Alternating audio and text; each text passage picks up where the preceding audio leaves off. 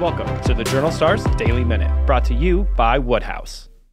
Good morning, I'm Matt Lonick. Here's what you should know today.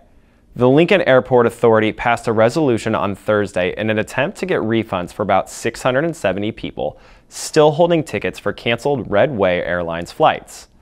The resolution would allow payment to Redway for its final invoice only after the now defunct airline refunds about $450,000 to ticket holders. The executive director of Lincoln Airport said, quote, "It identifies the concerns dealing with refunds, and it identifies some concerns related to collection of other fees that were specifically for a designated purpose that have not been received." Redway began flying in early June, but pulled the plug on its service out of Lincoln Airport at the end of August. Lincoln's Fresh Start is seeking donations to upgrade its home for women transitioning out of homelessness.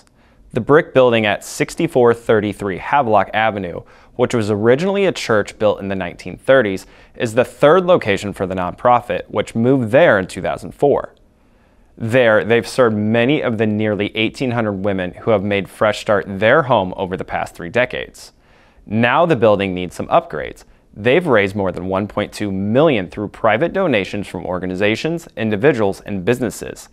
Now they need the public's help to raise the remaining $222,300. And the Nebraska football team will be moving sidelines at some point in the future, athletic director Trev Alberts said. On game days, the Huskers set up shop on the east side of Memorial Stadium, which is directly in the sun and also faces the press box, where opposing coaches can easily see the Huskers' signals.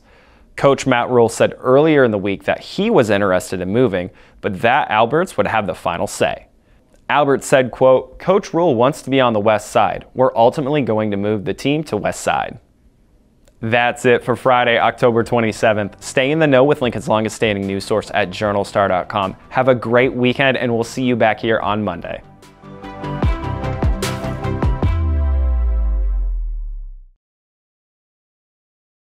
What about a truck? That sounds great. With leather? And heated seats? Should we have it delivered? Let's go pick it up. Convenience included, every time, with Woodhouse.